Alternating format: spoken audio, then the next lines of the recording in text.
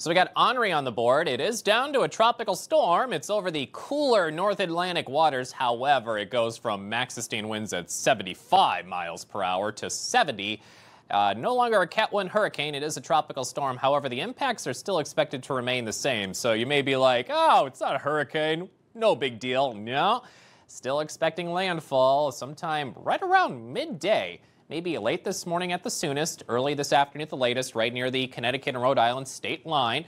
There's been heavy rain. Yesterday, Central Park in New York City had a record amount of daily rainfall, 4.45 inches. It could tack on another 1 to 3 inches today, locally 4 inches. But the heaviest of the rain will be near the track of areas of Connecticut, Rhode Island, hurricane warnings in the bright red, including eastern Long Island.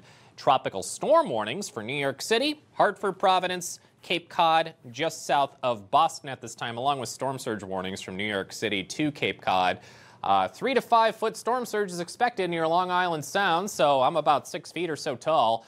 Water could be up to like here on somebody like me, so there should be no reason you should be in the water.